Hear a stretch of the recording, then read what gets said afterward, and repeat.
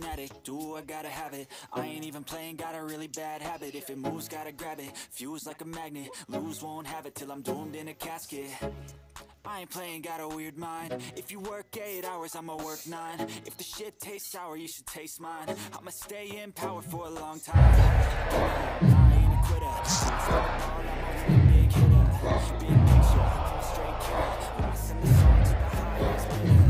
Got juice, got gas, I'ma move fast. Looks like who's that?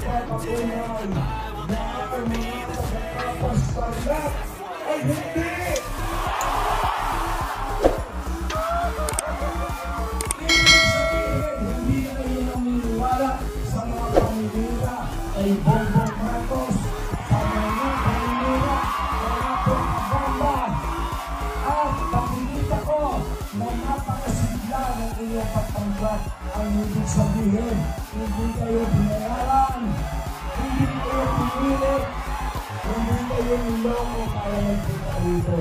Ibig sa loob at taos sa puso ang inyong suporta. At nagpapasalamat ako ng gusto dahil ang mga talakapas ay hindi. Napakahalaga ng halalan ito sapagkat ito na ang pagkakataon natin na bumawi sa ating mga problema. Senator, pasensya po, kailangan lang po natin ang medic kabitado po. Kaya patulong po, medic. Nasaan po yun? Bigyan niyo po ng sponsor muna para po, ayan, pakidala na lang po siya dun sa dealer po. Pakitulungan na lang po. Medic, saan po yung medic natin? Ayun po, pasuri naman po. Salamat po, pasensya na po talaga sa ito. Ayan po, nasa gitna. Ayan. Mga police, kasama po natin. Pag-ibigyan lang ang baan. Opo. At nahilo sa init.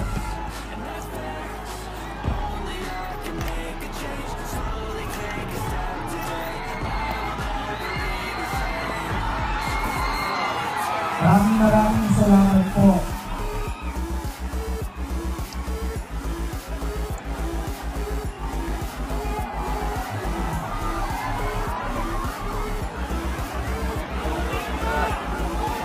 Bigyan ng tubig.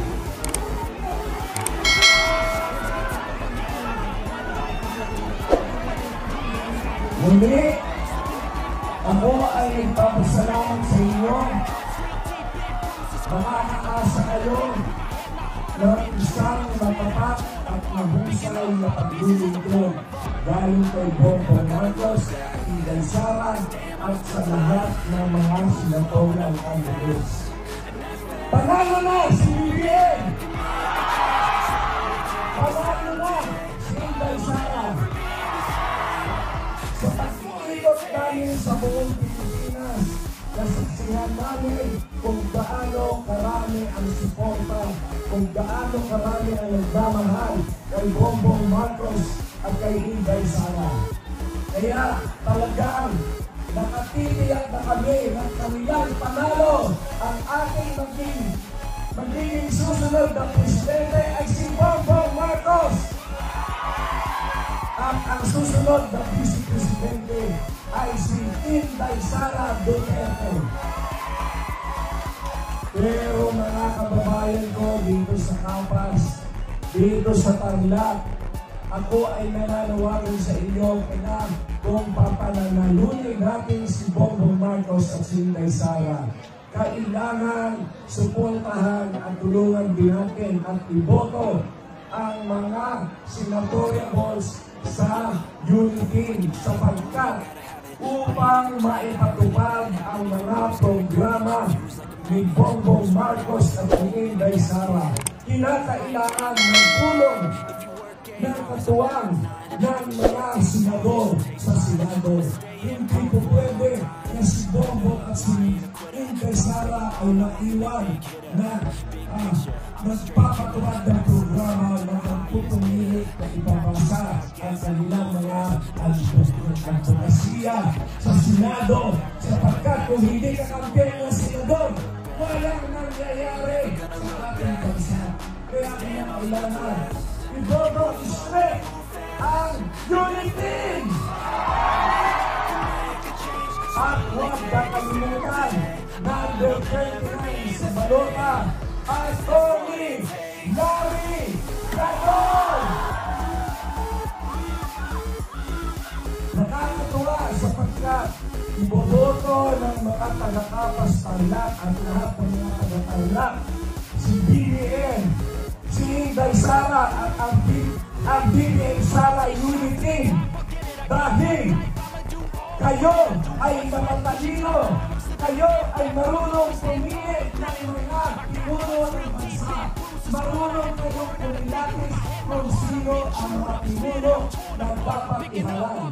Dahil ang mga taga-Tarlac ay mamatalino, kapusan at ang mga taga-Kapas Tarlac at lahat ng mga taga-Tarlac ay pinipili. Gusto ko malakas ang mga taga-Kapas Tarlac ay hindi